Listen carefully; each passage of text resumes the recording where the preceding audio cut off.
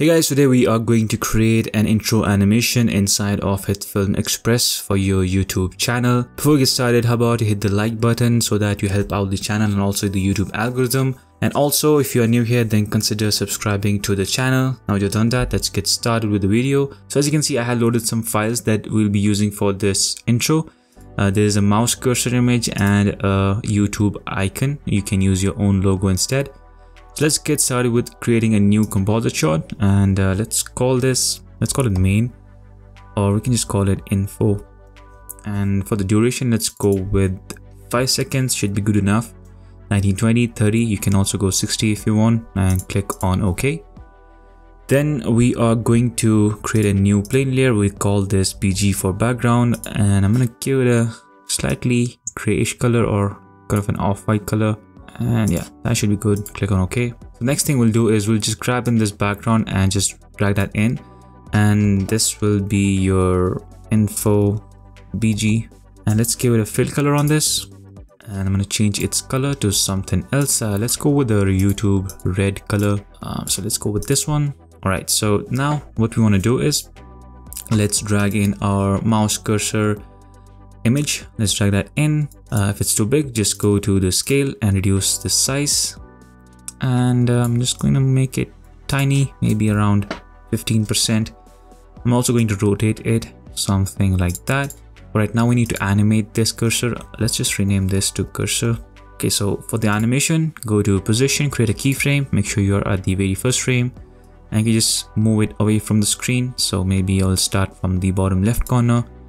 Let's go to 1 second in time, and let's change the position and bring it to the top over here. Just make sure it touches the top part of your comp. So what we can do is we have these handles. Now you can select these handles and just drag it like so, and change the motion path of this animation. And now if you take a look at this animation, you'll see your mouse cursor will be in a curved path. Alright, so I'm going to select these two keyframes, go to keyframes to manual bezier, go to value graph, hold the shift key and just drag the handle to the left. And maybe this handle as well, just drag it slightly to the left. So we're going to have an animation that looks something like this. Let's turn on the motion blur on this layer. Then we're going to make sure that this info background is away from the scene. So let's go to transform, and on the Y, I'm going to set this to negative 1080. Oh, it should be positive 1080, so that it is like, at the very top over here. So at 1 second, we create a keyframe. On 2 seconds, we're going to make sure that it is back to 0. So again, we're going to select these two keyframes, come to keyframes to manual bezier, go to value graph and create a similar graph. So I'm going to select the second handle and just drag it to the left, and we'll have an animation like this. Alright, so now we need to animate the mouse cursor again. So move to 2 seconds and change the position, bring it down like so, and maybe create a slightly curved path. And again, manual bezier, go into value graph and just drag the handle to the left, and you'll have something like this. Now if you take a look at the animation, it looks like the mouse cursor is dragging this background down with it, and that is exactly what we want. Then we'll just go forward to 3 seconds and bring this cursor back in the center. I'm going to set this to 0 and 0. It's right in the center, and again the same thing, we'll just add a value graph to this and smooth out the graph. We can add some text, so let's add a text. You can also do a logo over here if you want. So I'm going to just type in subscribe, and you can choose any font that you want. Go to layout and align it in the center by clicking on these two icons that are in the middle. Now make sure the cursor is on top of your text. So we have an animation like this. Now we need to make sure that our text follows the same animation as this info background. So we'll just simply select our text and parent it to our info background, and now it will have the similar kind of animation. But the problem is that our text moves away from the canvas over here or the comp. So we'll just go forward and just bring it back in the center. Our cursor is over here, so we can just put the text right in the center. So now if you take a look at the animation, boom, you have the text right in the center. All right, now on the cursor, we'll just go here, create a keyframe on scale. Let's move 3 frames forward. 1, 2, 3. Hit the period key to move 3 frames forward 3 times. I'm going to set the scale to 10% and again move 3 frames forward and set it back to 15. Now this will create a click effect on our cursor. Boom. Right? That looks really cool. After the click, I want to create a transition that will reveal the footage that is being played behind. So for example, we can use this footage over here. So for that, first of all, we need to create a new comp, and I'm going to call this final, and I'm just going to drag in this info comp here, and this will be our, let's say, our background footage. Okay, so on this info comp, after the click happens, so maybe over here, we can add a ellipse mask to this. So we can click and hold on the rectangle mask and select ellipse mask. And we can just start from the very center, hold the Alt and the Shift key on your keyboard and just drag it out like so. Make sure it fills all of your comp. Then we are going to go to transform and create a keyframe on scale. And we'll set this to 0 at the beginning and move forward to maybe around 4 seconds and 10 frames and set it back to 100. So we'll have an animation like this. Now all you have to do is click on the invert mask icon and now you'll have an animation. You'll click and the transition will take place. Now we need to make sure that the transition is smooth. Click these 2 keyframes, connect the keyframe to manual bezier, go to value graph and create the similar graph.